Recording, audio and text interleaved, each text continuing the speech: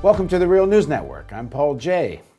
Something has to give, say people backing Wisconsin's Governor Scott Walker, and that something just has to be the wages and collective bargaining rights of public sector workers.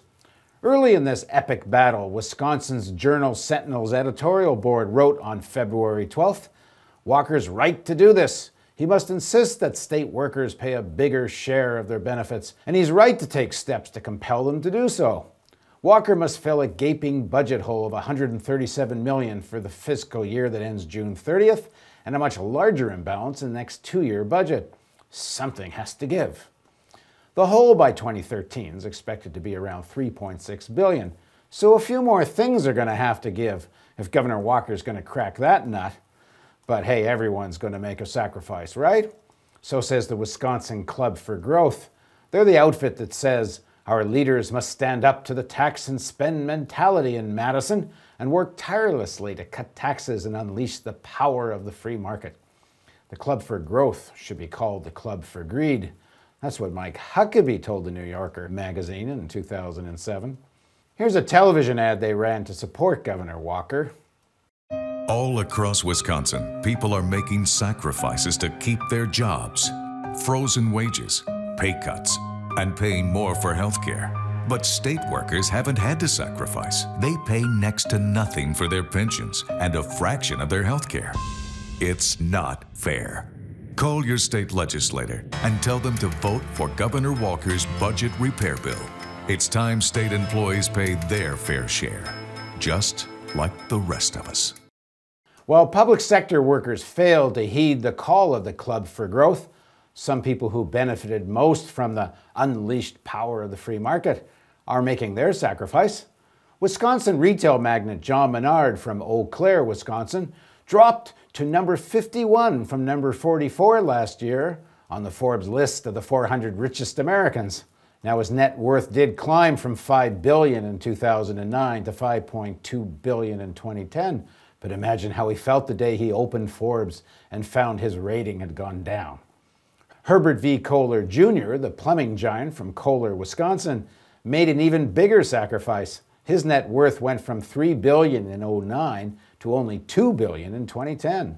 His Forbes ranking fell from 97th to 182nd. This should make Mr. Kohler's workers feel better about accepting their latest contract that includes a two-tier pay structure. Current workers who make an average of $22.50 an hour at Kohler Plumbing will have their wages frozen for 5 years. New workers will make $14.50 an hour. Wisconsin's Harley-Davidson and Mercury Marine won similar contracts. In all three cases, workers were made to understand their choice was to accept the concessions or the companies would move out of Wisconsin. No wonder, according to the Wisconsin Club for Growth, these workers should demand that public sector workers share their fate. It's clear the government can't threaten to leave the state to win similar concessions, so this legislation must be needed to make it all fair. Unlike greedy public sector workers, joining their fellow Wisconsinites in taking the fair share of the pain were Donald Schneider of Schneider National, Inc., a Green Bay trucking company. He held his wealth at $2.5 billion, but dropped from number 123 on Forbes' list to number 144. Afton, Wisconsin's Diane Hendricks of ABC Supply Company, Inc., saw her ranking fall from 158th to 170th, yet she found some solace in the fact her net worth grew by $100 million to $2.1 billion. Members of the Johnson family of Racine, Wisconsin, bucked the trend, apparently, and refused to share the burden. There were 4 family members at 182nd on the list and $2 billion each. That was $50 million more, and one ranking better than they did in 2009. Same goes for James Cargill of Birchwood, Wisconsin. His net worth grew from $1.6 billion to $1.9 billion, and a ranking that went from 220 last year to 205 in 2010. So we're told there's a dire emergency to find $137 million by June and $3.6 billion by 2013. Something has to give. But why is it the public sector workers? I have a couple of alternative suggestions. $30 million is all the governor's apparently going to get out of the concessions he's demanded from public sector workers on their pension and health care payments. And for some reason, that's beyond me, the unions have agreed to it. But here's a much easier way to raise the dough. Just go back to 2008 levels of state legislated estate taxes.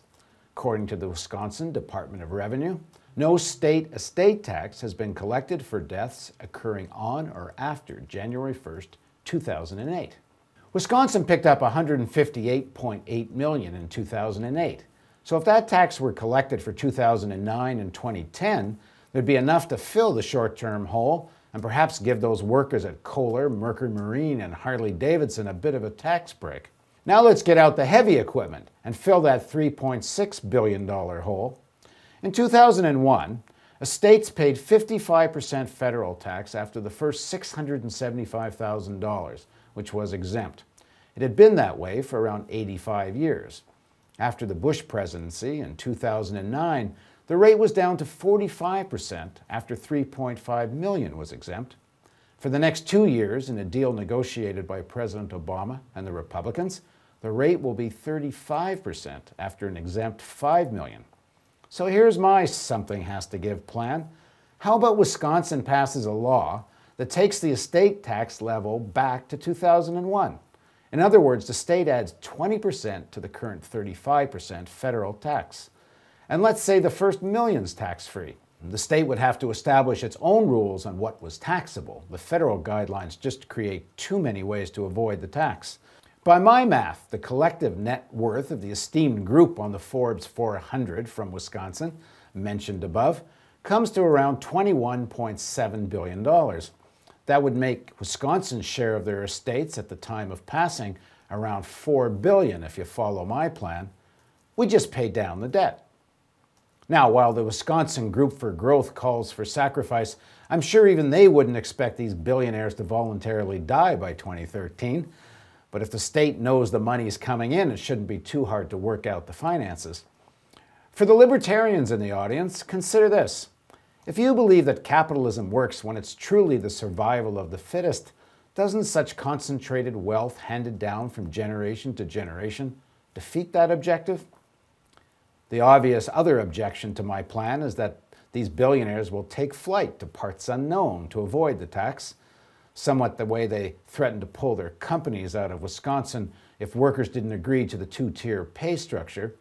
But there's ways of dealing with all of this.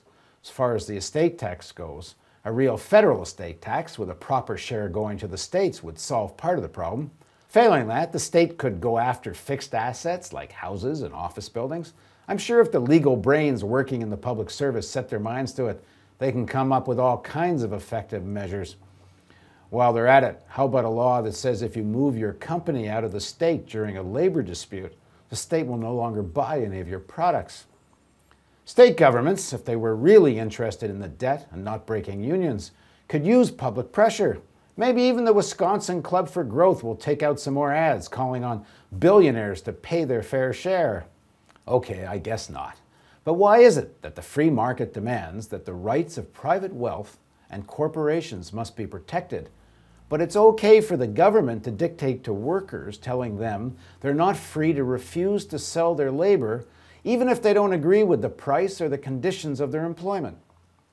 The point is, when something has to give, whether it's the public debt or problems at Kohler, Mercury Marine, and Harley-Davidson, why is it acceptable that workers sacrifice and sacrilegious to suggest it should be the billionaires?